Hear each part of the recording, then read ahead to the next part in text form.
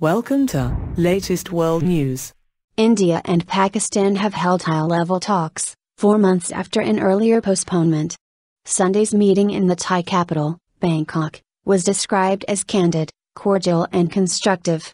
Although Indian PM Narendra Modi invited his Pakistani counterpart to his inauguration last year, relations have deteriorated since then.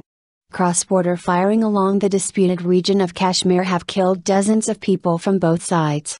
India had initially insisted that any talks should only cover what it refers to as terrorism. But a statement issued after Sunday's meeting said the security advisors of the two countries had also talked about Kashmir, peace and security. It added that Sunday's meeting in Bangkok was held in a candid, cordial and constructive atmosphere. It was agreed to carry forward the constructive engagement between the two countries, it said.